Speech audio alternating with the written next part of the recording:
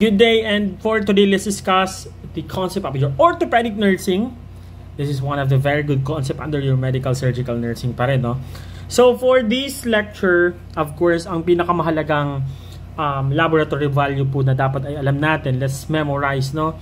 The normal value for your calcium, which is 8.5 to 10.5 milligrams per DL. And we will be using that concept as we go along with this discussion. Okay, first, let's discuss about your disease, osteoporosis. Okay, sulat niyo osteoporosis. Now, you know what? Ano ang nangyayari kung bakit nagkakaroon tayo ng osteoporosis? So, in osteoporosis, this is actually caused by increased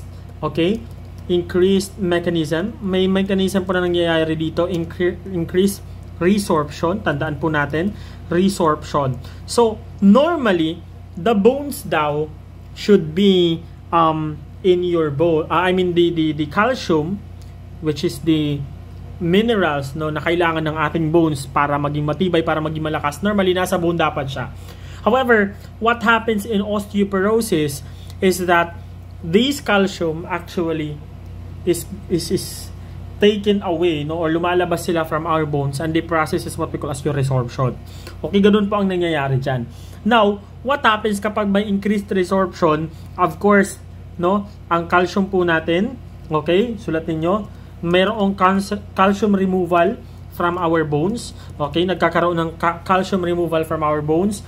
Therefore, nagkakaroon tayo later on ng weaker bones. Okay, so weak na o nagiging mahina na ang ating mga bones, and then nagkakaroon tayo ng increased, isulat niyo, increased risk factor, okay, or increased risk, no, for our fracture. Ayan, isulat niyo, increased risk for fracture. So now, this is actually the disease process or the basic concept of disease process in your osteoporosis, no? So now, let's discuss about the risk factors, no, kung bakit nagkakaroon tayo ng what we call as osteoporosis. Okay, number one na risk factor class is your age. Of course, kanino to common when it talking about age? Those who are, okay, more than, isulat niyo, more than 40 years old. Okay, for those who are aging more than 40 years old. And now, number two, isulat ninyo, kapag sinabi namang gender class, okay, mas common po ang osteoporosis. Kanino? Babae o lalaki? Ang sagot class, it's more common among female. Okay, it's more common among female. Bakit? Ayan, class. Don't you know that there is a study which says, and this is also according to the books, that it's more common to female, lalong-lalo na sa mga nasa postmenopausal. Okay, sulat niyo, postmenopausal period of their lives. Bakit? Nagkakaroon kasi dito, class, ng decreased, okay, sulat niyo, decreased estrogen. Okay? And this decreased estrogen class, okay, actually promotes the process of your resorption. Isulat niyo, this decreased estrogen levels class sa katawan ng isang babae ay nagpo-promote ng resorption. Okay, kung kaya nagkakaroon tayo dito, class, ng ating postmenopausal cause of having the osteoporosis. Okay, now number three, class, another class who talking about your race, tandaan niyo, mas common siya, class, among Caucasians. Okay? Caucasians. Okay? But common din siya, class, sa ating mga Asian. Okay? Asian na races. That's why, class, kapag tinanong kayo, what is the most common race, class, na nagkakaroon ng osteoporosis?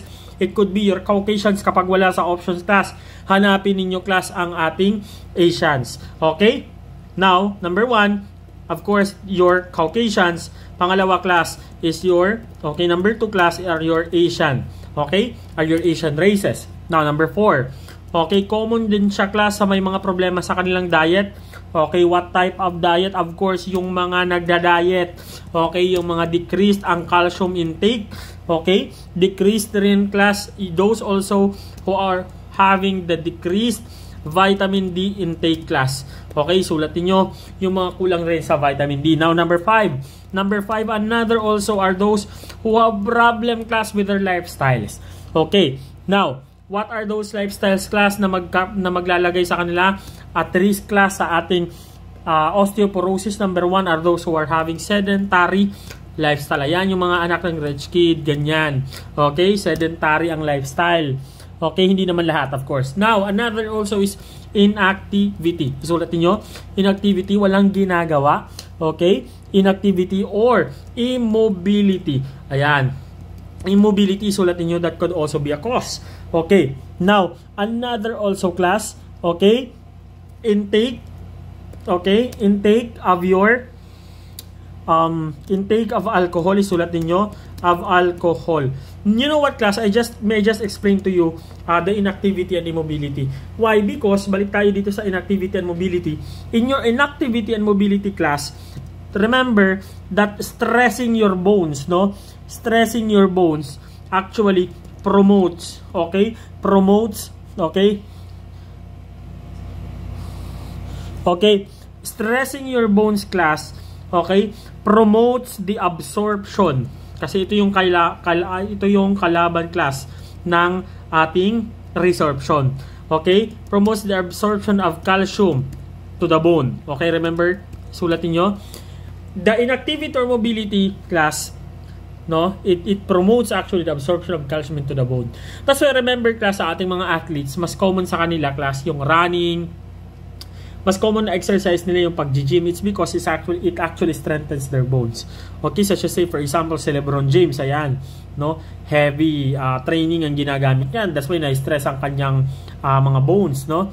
And therefore nagkakaroon ng absorption. Now, however, for inactivity and immobility, no? Stress of bones, ito ha. Now, for immobility and inactivity, since walang activity, walang stress na nangyayari sa ating bones, walang absorption na magaganap. More so, magkakaroon ng resorption, causing therefore at risk for osteoporosis.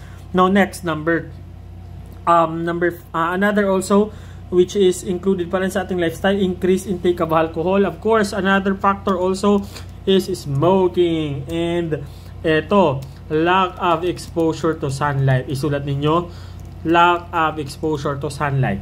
Okay, now, how about class for your signs and symptoms? Okay, for your signs and symptoms, class, okay, sulat ninyo for number 1, okay, this is actually asymptomatic, okay, at start, asymptomatic, okay. Now, nagkakaroon tayo ng, however, later on, nagkakaroon po tayo ng tinatawag nating vertebral collapse. Okay, vertebral collapse. But remember, for your vertebral collapse, class, it is actually gradual in nature. Okay, matagal ang proseso siya. Okay, now number 3. Number 3, class, okay, nagkakaroon ng low back pain. Okay, low back pain. Okay, masakit na po yung likod natin. Another also, nagkakaroon na tayo ng tinatawag nating deformity. And the most common deformity in yung osteoporosis is yung tinatawag natin kyphosis. Isulat ninyo, kyphosis. Okay. Or class, ang tanong, ayan, this is otherwise known, or yung term talaga na ginagamit natin specific dito is your, what we call as your Dowager's hump. Isulat ninyo, Dowager's hump. Isulat ninyo, Dowager's hump. Okay. Dowager's hump. Yan. And dito, class, okay. Now, another also, class, na signs and symptoms is there could also be a decrease in, ayan, nagdi-decrease rin po ang timbang. Okay? Nagdi-decrease ang timbang. Okay, remember those signs and symptoms, asymptomatic siya as the very start, of course, nagkakaroon ng vertebral collapse, which is very gradual in nature, low back pain, nagkakaroon ng deformity or kyphosis, otherwise known as your Dowager's hump, and also decrease in weight. Ayan.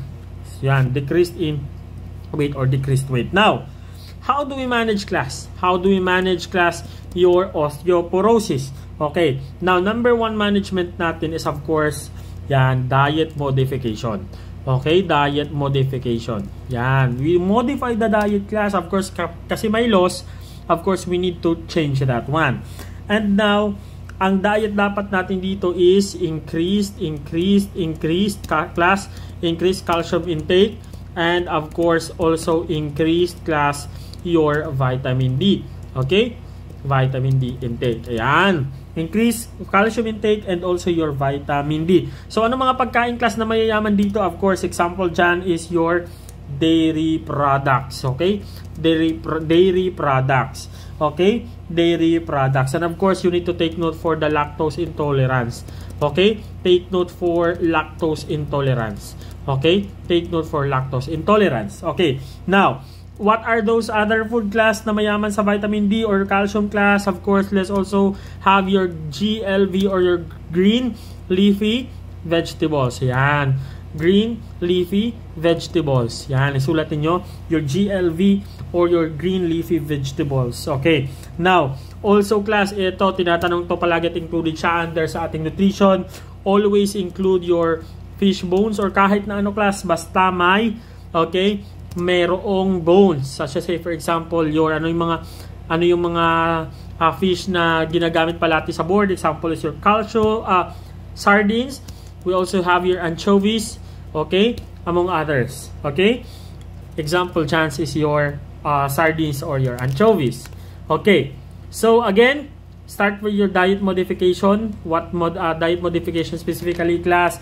Increase dapat ang intake ng ating dairy products, such as say for example your milk, okay, and then also your green leafy vegetables, and also of course yung mga pagkain class na may mga bones, such as say for example yung mga isda, fish bones class. Okay, now another management class na pwede natin gawin of course is exercise.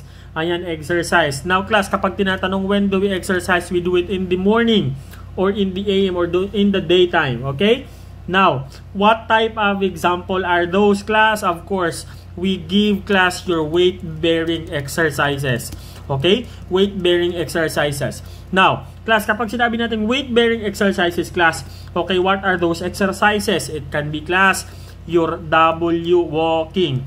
Ayan, it can be your walking. Okay, it can also be jogging. Okay, now it can also be Zumba. Okay, now bakit again, anong nangyayari kapag babalikan natin class, kapag may stress sa ating bone class, it will promote absorption.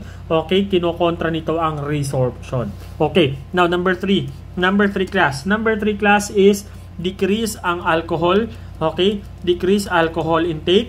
Okay, decrease alcohol intake. Remember this one. And then another also number 4 class is that stop smoking. Okay, we should stop smoking kasi isa siya sa mga nagiging dahilan kung bakit nagkakaroon tayo nito ng osteoporosis. And also number 5 class, let's start, okay, as prescribed or as ordered by the doctor, let's start supplementation of your calcium. Okay, now anong mga drugs na commonly nagkakaroon nito is your what we call as your Caltrate Plus, yan, Caltrate Plus, and also yung mga Calci Aid, example yan. Okay, Calci Aid, ayan. Okay, now remember that the side effect class, okay, ng dalawang ito, of course, we just need to remember that ang common side effect po nito class, side effect na meron dito class sa ating mga calcium supplements, ang ating common side effects is remember, pwedeng magkaroon, okay, ang pasyente ng ating constipation. Okay, tandaan niyo, pwedeng magkaroon ng constipation. So, kapag ganito class, okay, pwedeng increase natin. How do we manage this one? Of course, increase oral fluid intake. Yan. Okay, and also high fiber diet. Okay, now, let's continue. Okay, let's continue to your management. Another management class, pwede rin natin class bigyan ang pasyente class ng mga group of drugs which we call as your biphosphonates. Biphosphonates, isulat ninyo, biphosphonates, okay. So ano ang ginagawa ng biphosphonates na ito class? Okay, kinokontra nito, okay, antagonizes class, kinakalaban, kinukontra niya class ang process of your resorption. Okay, so ano ang example ng drug na ito? Example of your drug is your, okay, alendronate. Okay, alendronate, isulatin nyo, alendronate class. Brand name class nito is your Fosamax. Okay, brand name is your Fosamax. Okay, now when do we give this one? When do we give this one? Best given class. Best given, remember this one. This is best given during daytime or morning. Okay, during morning. Yan, remember this one ha. Okay. So again, Magbibigay rin tayo class ng biphosphonates, and example of that drug class is your alendronate, which is given class, best given class, Fosamax ang brand name, during morning or AM. So, ayan. Yan po ang nangyayari. But however, we need to take note class that your biphosphonate class has a certain side effect. Ang side effect po na pwedeng magkaroon si pasyente is yung esophageal, okay? Esophageal ulcer. Pwedeng magkaroon ng ulceration sa esophagus. So, just remember how to manage this one. Okay? Para hindi magkaroon class ng esophageal ulcer, dapat increase ang OFI or oral fluid intake. Okay, increase ang OFI or oral fluid intake. And then upright position class, remember, upright position for 30 minutes. Remember, upright position for 30 minutes. Okay? Again, upright position for 30 minutes class after taking the medication. Okay? After taking the medication. That is to accommodate class the passage of the drug. Ayan. Okay. Another also class number 7 na management na pwede natin gawin. Okay. Give estrogen hormone. Okay. Estrogen hormone class. Okay. And remember, this is the last option na binibigay kay pasyente natin. Why? Because it can increase. Okay. It may increase. Okay. Risk of having, okay, your breast cancer. Okay, it may increase risk for breast cancer. Tandaan niyo. Okay? So that's the concept of your osteoporosis. So next, let's discuss about the concept of